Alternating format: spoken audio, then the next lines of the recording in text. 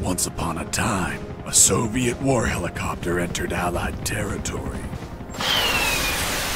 The aircraft was intercepted and shot down. As the pilot emerged from the wreckage, he was arrested by the same bastards who shot him down, then later was brought to a military base for interrogation. That pilot was me. Name? My name is Fox. Jesse Fox. You don't seem to be Russian. Russian? Me? You were piloting a Russian aircraft 2 hours ago. I also drive a Toyota, and I'm not Japanese. All right, Mr. Fox. Before arresting you, I'm obligated to write down a report with your version of the facts. So tell us what the hell you were doing in that heavily armed Soviet helicopter. It's a long story. Sergeant, bring us some coffee. Yes, sir. Wachowski, bring the lieutenant some coffee. Yes, sir. Well, Mr. Fox, we have plenty of time. Explain what happened. In 1972, a crack commando unit threw me in a prison for a crime I didn't commit. You're under arrest for a crime you didn't commit. I promptly escaped from a maximum-security stockade to the underground, trying to survive from these soldiers of fortune.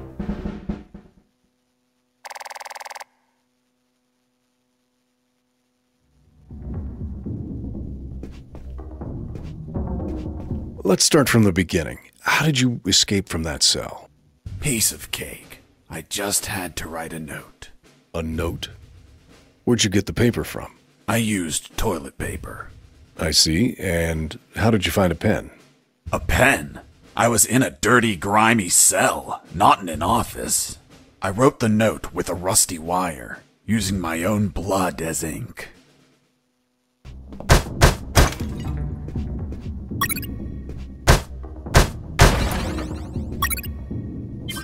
I scratched my arm with the wire and got to work. It wasn't easy. The toilet paper tore under the pressure of the bloody wire. Those bastards gave us cheap paper, one ply, unscented, and unpatterned. Why did you break the toilet? Why not grab the paper like a normal person? You know how prison is. It's kill or be killed. And I wasn't going to be killed by some dirty toilet. Hey, you moron! Holy Jesus.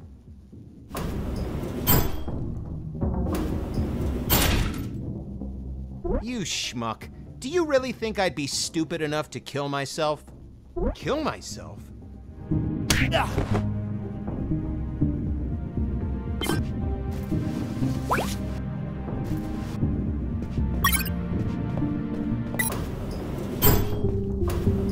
I left the guard locked in the cell. Then I threw away the key and got out of there. Mr. Fox, what about the noose? Where did you get that from?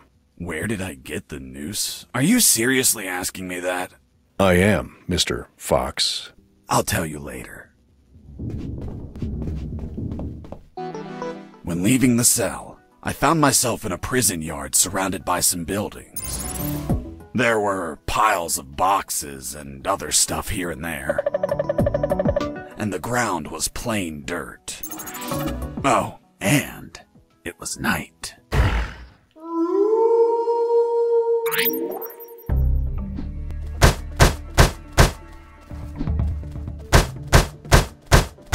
Why did you keep punching those crates?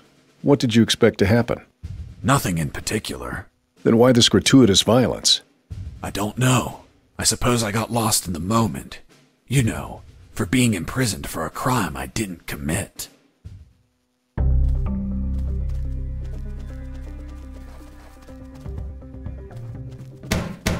Sleep. That box contained some filthy cloth scraps. I made some handy bandages to prepare for when I would get wounded. Bad news, dirty cloth rags don't heal you. They just stop the bleeding, and I ain't got time to bleed. Good news, I could reuse these rags as much as I wanted. Good dirty cloth is hard to come by. I thought everyone would be asleep at night, that it was safe to escape. I was dead wrong. I noticed the presence of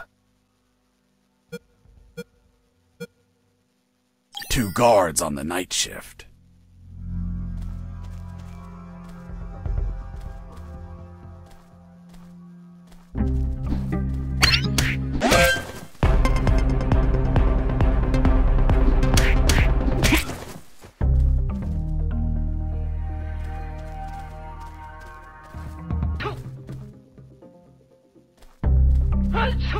Bless you. I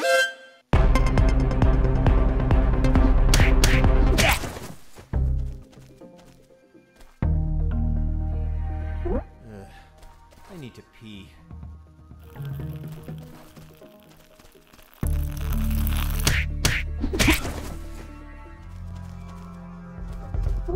Hey, over here. Hello? You talking to me? Affirmative.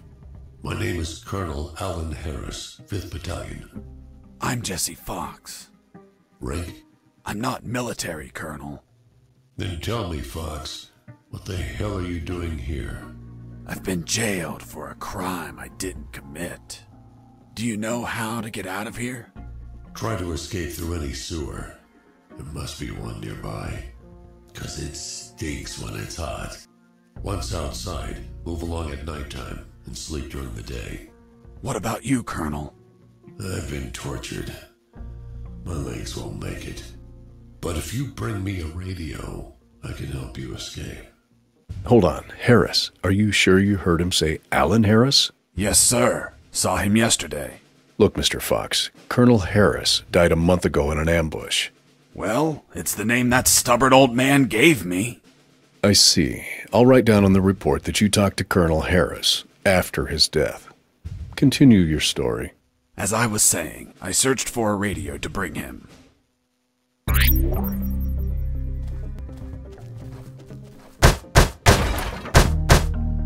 Under some crates, I found my salvation. A sewer hole.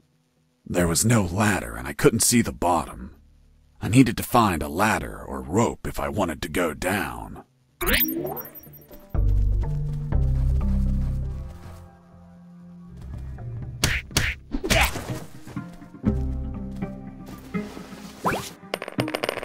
I took a coin off the guard.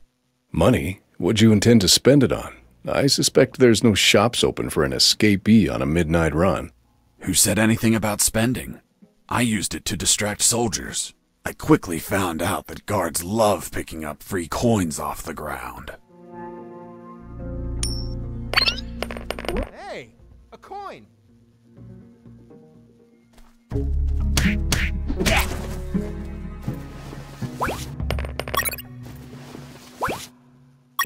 I picked up the guard's radio. Without encryption, I knew other guards could listen in on my conversations with Harris. I see. You still haven't told me how you got that noose. I'll tell you later.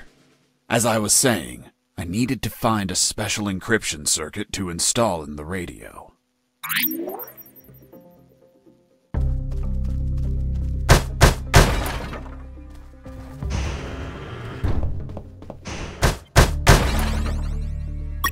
I had the circuit. I just had to attach it to the radio. With the modified radio, I could speak to Harris with no one listening. Now, I just had to bring it to him. And the noose? Later. Here you are, Colonel. A radio. I've modified it to encrypt the signal. Oh, good job, son. Do you have another one for you? Not yet. I'll call you through Channel 1 as soon as I find another. Good luck, son. And Godspeed.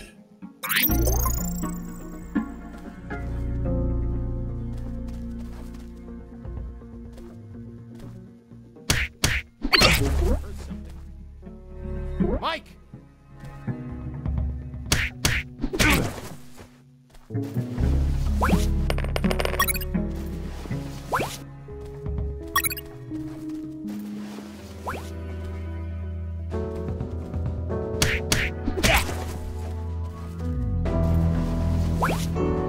You stole a one-eyed man's patch? A one-eyed man that would shoot me without hesitation. Because it was his job. What you did was macabre and suggest you might have a fetish. Holy Jesus. Well, that patch turned out to be handy to create a lethal weapon.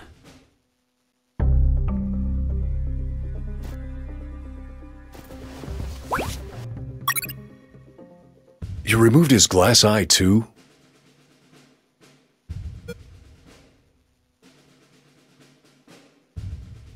Yes, I took it out of his eye socket to chill out. To chill out? Pulling out glass eyes relaxes you? I'm not a sadist. I didn't enjoy pulling it out, but it helped when I rolled it around in my mouth like candy. I was under a lot of pressure, too much stress, and I'd end up making a mistake.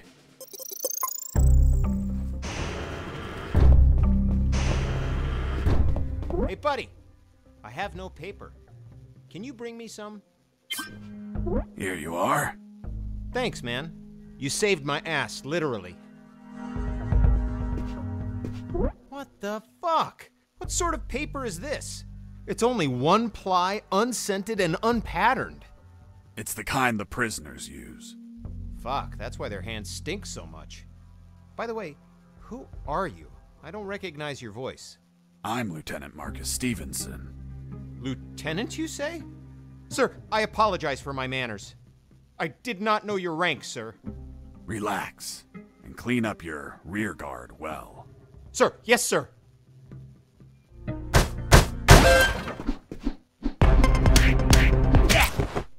You broke down the door and attacked a guard while he was on the toilet?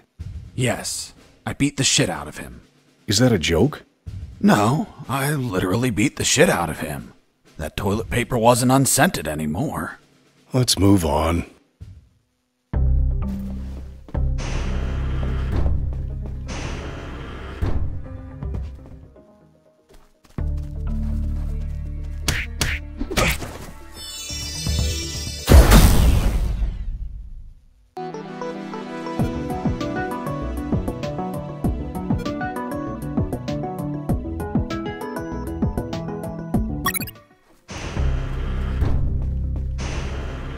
I ran into a guard as I went in.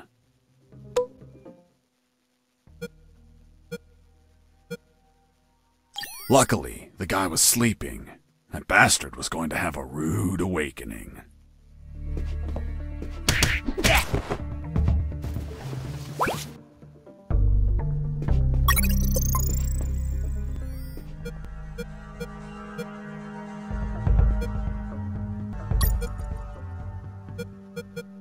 The lethal weapon you created with the patch was a slingshot? Sort of childish, don't you think? What were you going to shoot? Pebbles? Depleted uranium balls. 3 shots, and goodbye guard.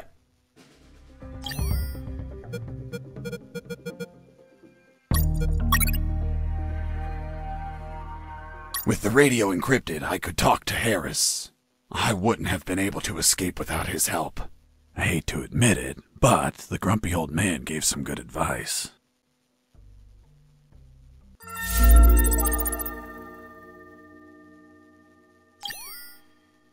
Colonel, do you copy?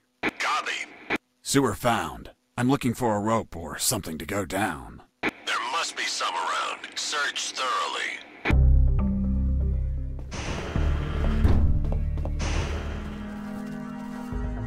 Psst. Do you want a cigarette? With those first aid kits, I could disinfect and heal my wounds.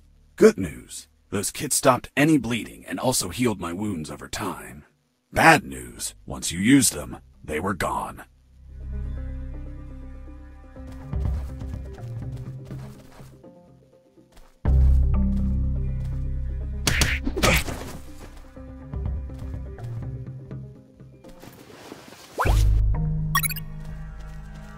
Heard something.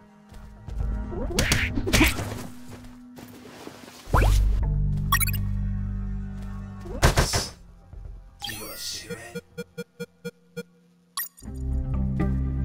Thanks, dude. Hey, do you have a light?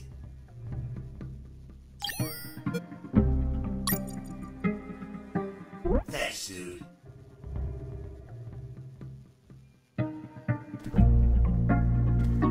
Hey, give me my lighter back. What later? You bastard. Screw yourself in that cell.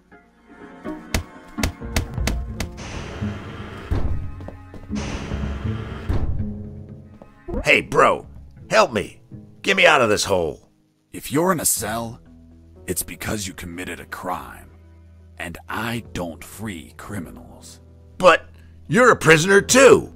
I've been imprisoned for a crime I didn't commit. Fuck you. Hey, friend, I'm also innocent. That's what they all say. Please, they keep the key in that box.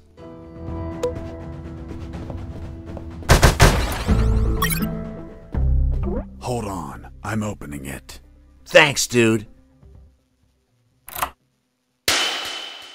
Oh, what a pity. The key broke. You bastard! Hasta la vista. What's in your closet, Private? It's water, sir. Don't lie to me. This is wine. Praise the Lord. Hey, Mike, can you tell them again? Of course. The Sarge says to the soldier, someone sent you a blank letter. The soldier says, it's from my wife, Sergeant. How do you know that, soldier? Because we argued and we don't talk to each other. The Lord.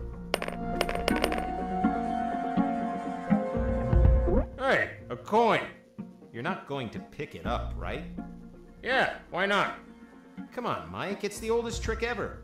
As soon as you crouch down, smack! Smack what? The owner will show up and enlarge your sphincter. The Sarge says to the soldier, someone sent you a blank letter. The soldier says, it's from my wife, Sergeant. Did you hear that? Could it be an escaping prisoner? Being so noisy? Nah, maybe it's Mike playing a joke on us. Just pay no attention. The Sarge says to the soldier, someone's Escaping prisoner!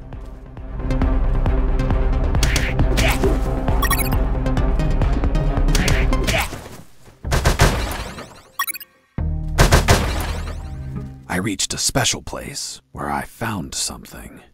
What, Mr. Fox? It was... what was it? Damn, I can't remember. Oh yeah, now I remember. It was that damn grenade guy. I wanted to punch the hell out of him, but I couldn't reach him. Why couldn't you reach him? There was a ditch. A simple ditch stopped you? This was no mere simple ditch. It was full of tentacles and blood-stained spears that moved up and down, and bony arms that tried to grab me, and deadly lays. Okay, Mr. Fox. I get it. You couldn't reach him. For your own good, I'll not include the spears, arms, and tentacles in my report. Now, Mr. Fox, please continue your story. All right. The fight began when he tossed the first grenade at me.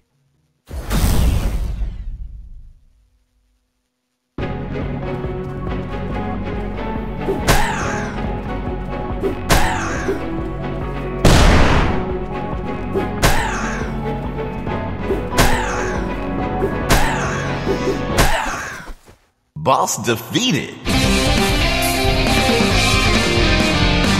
I searched the grenade guy. Wait, wasn't there a ditch? I used the bridge. What bridge? But you told me you couldn't cross the ditch. Because I didn't see it at first. I was completely focused on my opponent, the grenade guy. I see.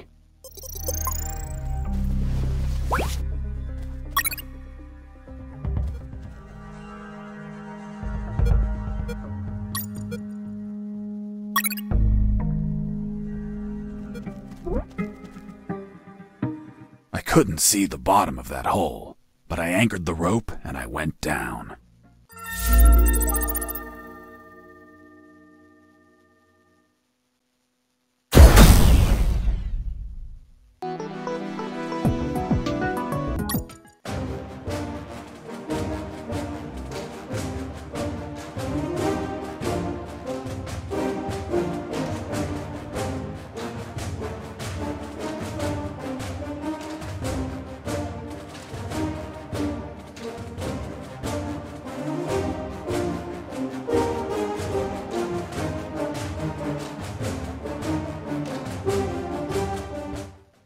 And the noose? I'll tell you in the full game.